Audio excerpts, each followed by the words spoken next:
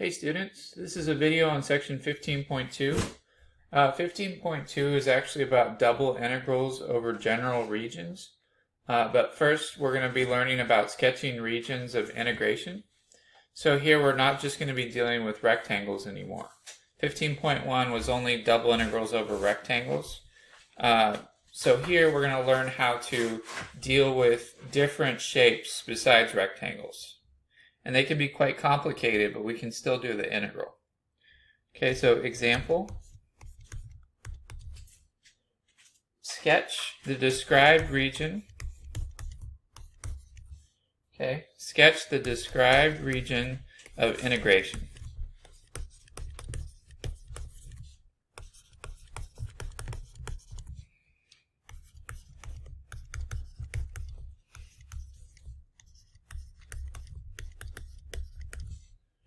Okay, and we're going to do a couple of these just to make sure you know how to graph this stuff. Now you can use a graphing calculator, that could be very helpful here. But since I don't require you to get a graphing calculator, I'll show you how to sketch it by hand. Okay, so for number 1, they tell us that 0 is less than or equal to x, which is less than or equal to 5. Okay, and then they tell us that 3x squared is less than or equal to y, is less than or equal to 3x plus 60. Okay, so 0 is less than or equal to x, which is less than or equal to 5, and then 3x squared is less than or equal to y, is less than or equal to 3x plus 60. So if you're not using a graphing calculator, you do have to remember the basics of graphing. However, it is multiple choice on your homework, so you won't find it too bad because there's only 4 options. It's not like you're going to have to sketch this by hand and turn it in or anything. Okay, but let's just start with the easy part, which is x. So we know x goes from 0 to 5. So that means when we draw our x-axis, we can just have our x-axis go from 0 to 5, and that's good enough. The axes don't have to have the same spacing, so you can take advantage of that. So on the x-axis, we'll just go 1, 2, 3, 4, 5. Okay? So x is going from 0, which is right here, to 5, which is right there.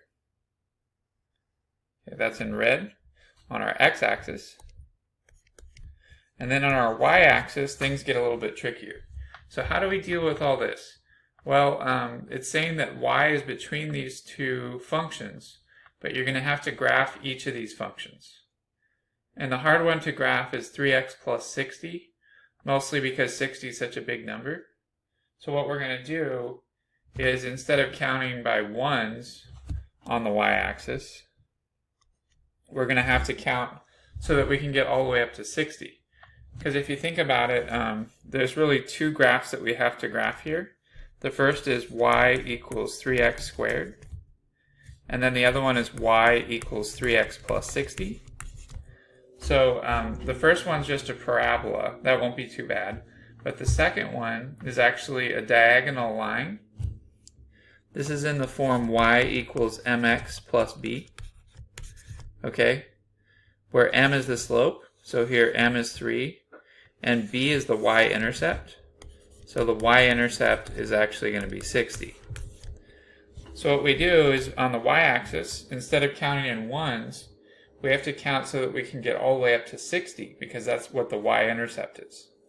So for example, I could count in 20s. So here's 20, 40, 60, 80.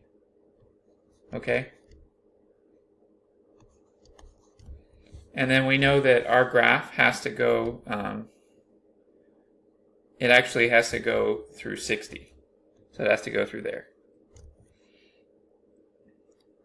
And if you want to, you can actually do 2 different colors here, although I don't think most people find that necessary. Okay, and then the rise over the run is going to be 3 over 1 because the slope m is 3. However, because we're counting by 20s on the y-axis, our line is going to look a lot more horizontal. It's almost going to be horizontal. So this line is going to be not very steep.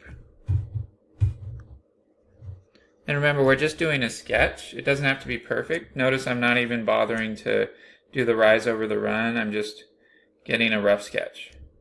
Since it's going to be multiple choice, we just want to get the right basic idea down. Okay, and then the other function we have to graph here is y equals 3x squared. That's a parabola that's been stretched vertically by a factor of 3. But again, because the y-axis is counting by so much, this is going to look like a pretty wide parabola. It's going to be quite wide, so it'll look something like this.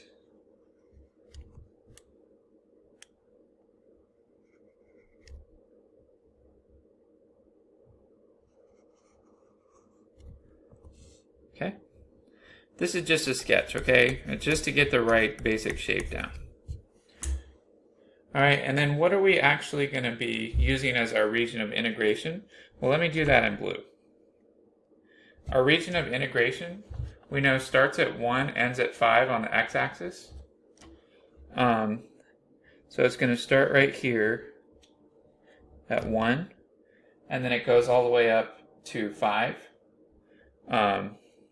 And obviously I might not be drawn to scale, it might not be a perfect picture. But we do know that the integral goes all the way over here.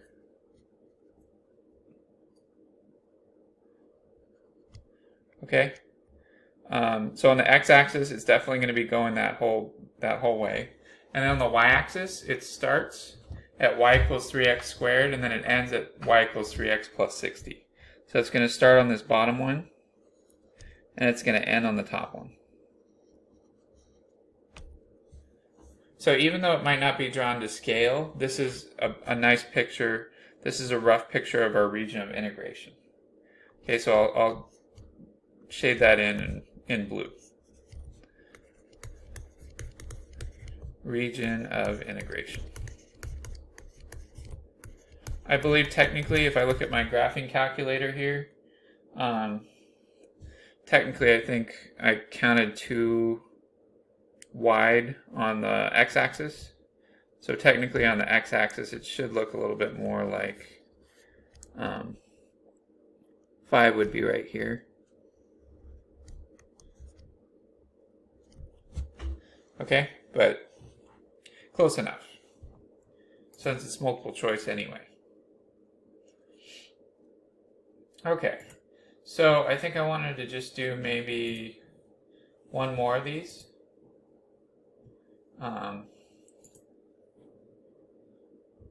Again, you can use a graphing calculator. You can also use GeoGebra online. That's a nice online graphing calculator, or Mathematica, Wolfram.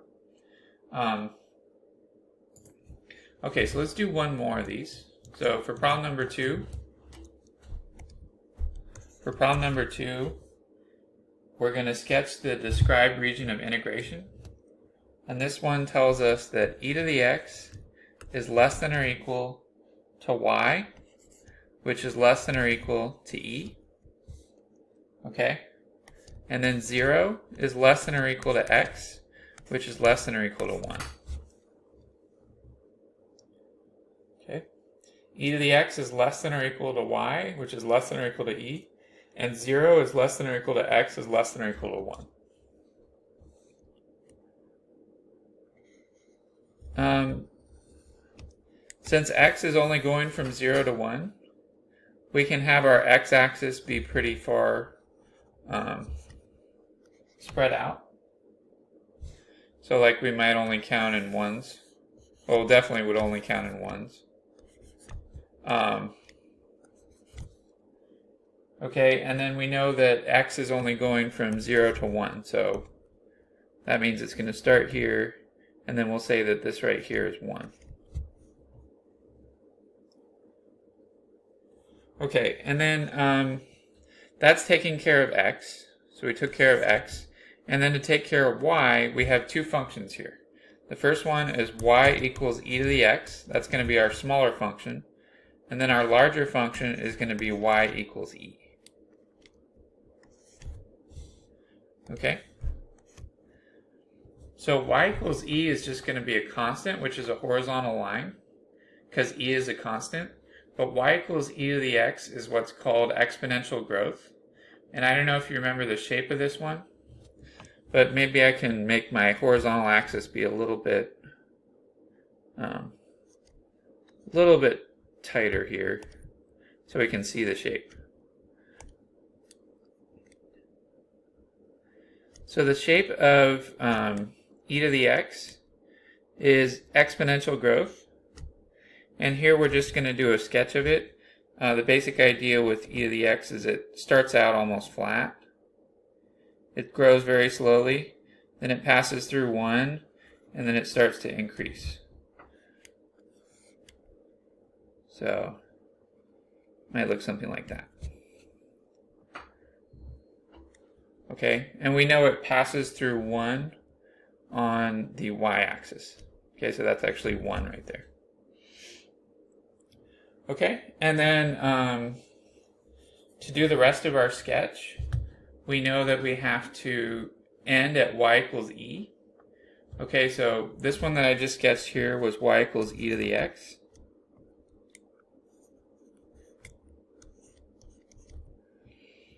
And then y equals e has to intersect e to the x when y gets to 1.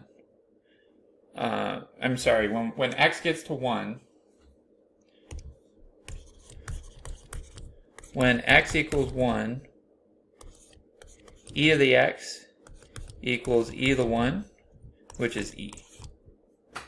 Okay, so that means our other graph here, y equals e, is going to have to pass through right about there. And it's going to be a horizontal line because e is a constant. Y equals e is just going to be a horizontal line.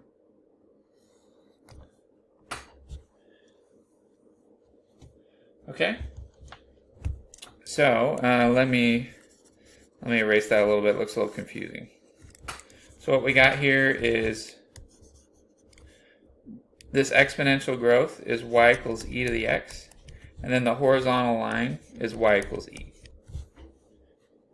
Okay, and then in our x-axis, we know we go from 0 to 1, so from there to there.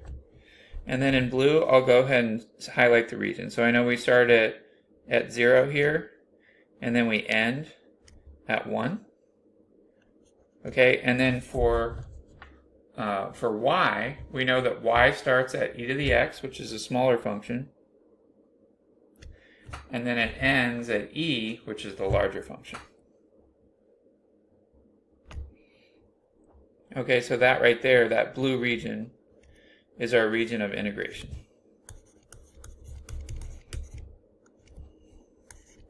Region of integration.